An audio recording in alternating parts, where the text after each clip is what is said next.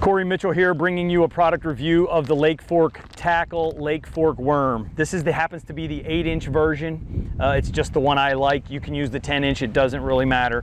But it's the summertime, it's hot, it's the right time to throw a worm, and it's really, really super fun to do. So how this product works, it's still, you're fishing a plastic worm. A lot of times you're in brush and you're in cover.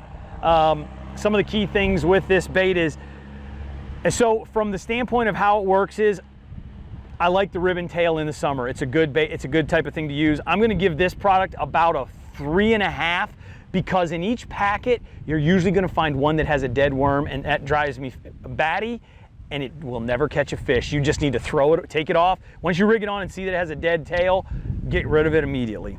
The key features are, the ribs are a big, big, big deal. In these Ozarks lakes, having ribs on bait helps you catch more fish.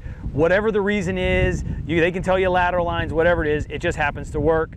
And but being a dainty, very thin, sliding through cover, sliding through places, and having those ribs really are some of the key features. What makes this bait superior to others compared to other worms that are out there, and there's a plethora of worms, to me, this is an 8-inch worm. And 8-inch is just a different size. We see tons and tons of 7-inch, we see tons and tons of 6-inch, we see tons and tons of 10-inch. This happens to be 8-inch. From that standpoint, it makes it a different look. It's something different that they don't see regularly. User-friendly. This bait, I'm gonna rank this a little bit lower. I'm gonna probably give this also a 3, because yes, it's easy to throw a worm. Yes, it's easy to hook up, but it's easy to tear this worm very quickly and easily right where you slide the hook point through. So I'm gonna give that a little bit lower ranking. It doesn't mean I don't love this worm. It doesn't mean I don't throw truckloads of them. It just means that there are better options out there. But if the bait catches fish, you throw the bait that catches fish. So I'm gonna give this about a 3, 3.5. As far as value for the product, this cost me $5.50 for a pack of 10.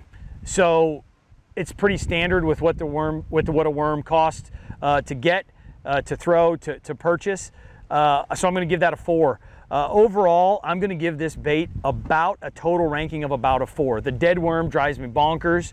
I just don't like it.